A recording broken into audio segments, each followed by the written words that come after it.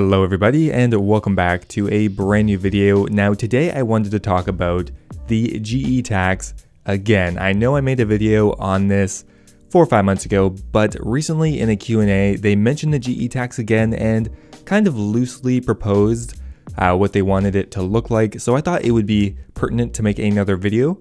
Now today I really wanted to calculate exactly how much money their tax would actually remove from the game. I'm going to give my opinion on whether I think it's too extreme or if I think that amount of gold is necessary to keep the economy healthy. And overall, I want to give my opinion on how much I think their proposed GE tax would affect the economy.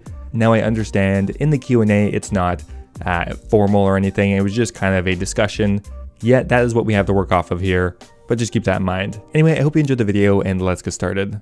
Now to begin with here, what is the proposed tax amount? Now, during the Q&A, they mentioned a few different numbers and a few different methods of taxing the GE.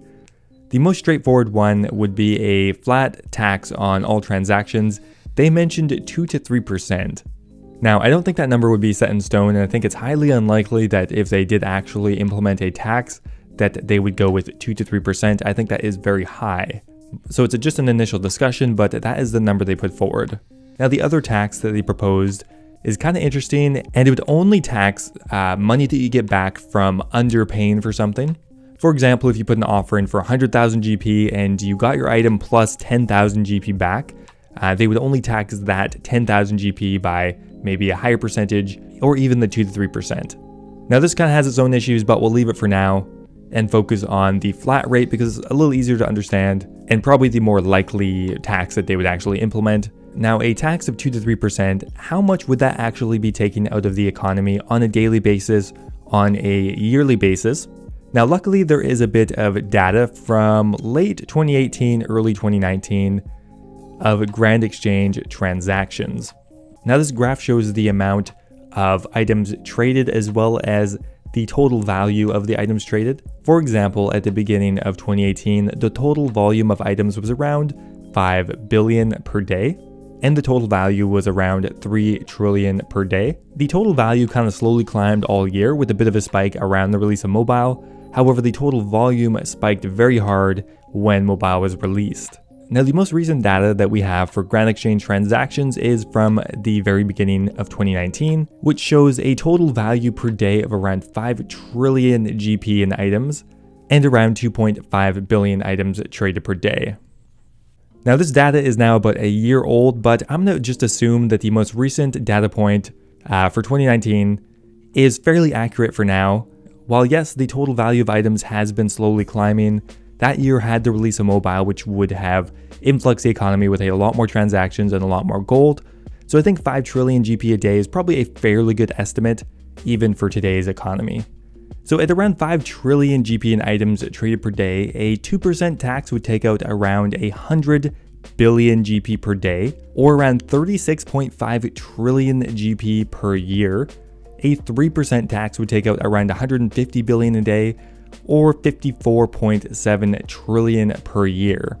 Now, if we compare that to the dual arena tax, which takes out around 20 billion a day. Now that was taken from Modlotti's post from probably about a year and a half ago at this point, but still 20 bill a day is around 7.3 trillion per year, which is already quite a bit of money, but that would mean a 3% GE tax would take out 7.5 times more than the dual arena tax, and a 2% tax on the GE would take out pretty much exactly 5 times more than the dual arena tax. And realistically, I think I'm lowballing these numbers a bit because I feel like the GE today could have more than 5 trillion GP traded a day.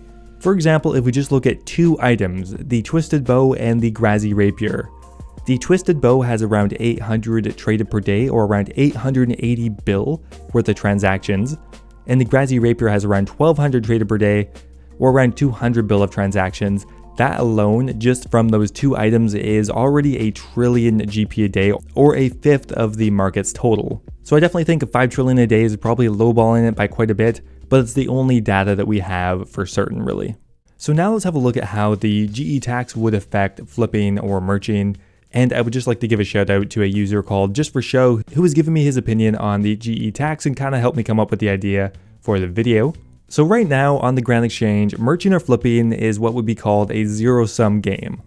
Pretty much what that means is that everything is balanced within the system, this system being the Grand Exchange. For example, if you lose 100,000 GP checking a margin, someone else has gained, or multiple people have gained that exact amount. However, with a GE tax, this would actually be a negative sum game. Now, a really good example of a negative sum game would be a game of poker. On paper, everything seems pretty equal. If you win money, you take it from your opponent. However, in most poker games, there is what is called a rake, and that is a scaled commission that is given back to the casino, and it's usually a percentage that varies quite a bit.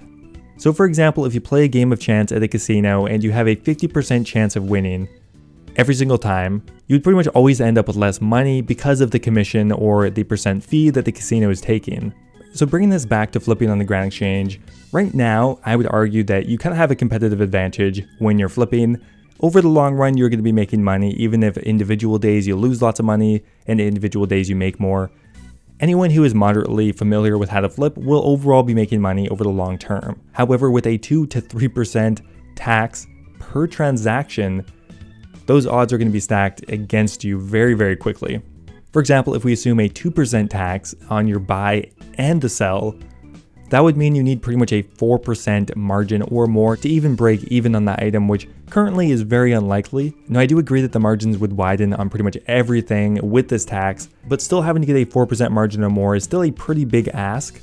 So now if you find an item with a 6% margin, you successfully flip that, 2/3 of your profit are going to be going to a tax, 1/3 is going to be your profit. So this is going to make it pretty difficult for people to get into flipping, because the risk is most likely going to be a lot higher. It's not going to be impossible, but it will be riskier. Now, one thing I didn't mention earlier, but they did mention in the Q&A, is they would want to put a tax cap.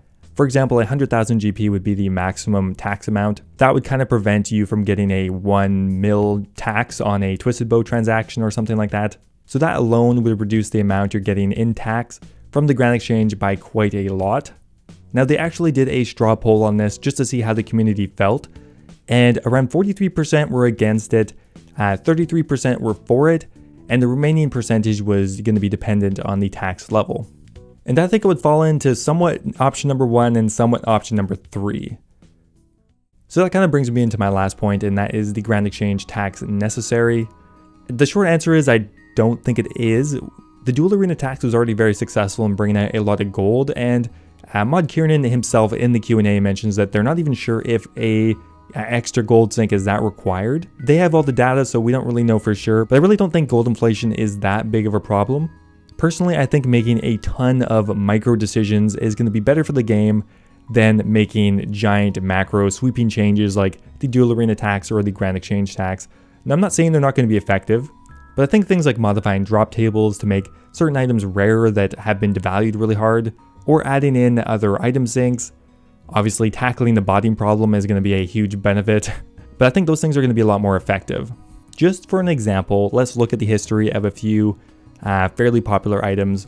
One is going to be sharks. If we look back at May 15th, the price of shark is around 1,000. It's fluctuated a lot in price over the last 5 years, but I mean, currently it's worth around 1,200, and that is just recently that it's even that expensive. So the price of the item has been affected a lot, but the main contributor is updates to the game and bots. And I really don't think gold inflation has played a big part in that.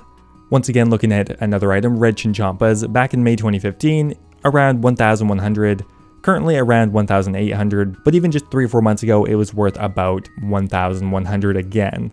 Maybe a slight increase, but not in my opinion a clear indicator that is showing that gold is being devalued or anything like that. Now, if the moderation team was bent on getting another gold sink in the game and they wanted a GE tax, definitely cutting it tenfold or something would probably be acceptable. A 0.2% or 0.3% tax would be removing 1.8 trillion to 3.6 trillion a year, which I think would be good enough.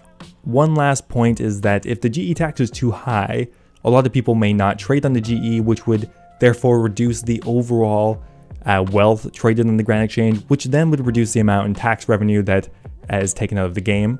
So I think a 0.2 or 0.3% tax could actually yield more revenue than a 2 or 3% tax, just because more people would continue using the GE for all of their transactions, as opposed to doing it person to person, which has its own set of issues as well. Anyway, that is pretty much all I wanted to talk about today. If you have anything else you want to discuss, feel free to leave me a comment down below. I'll try to get back to you.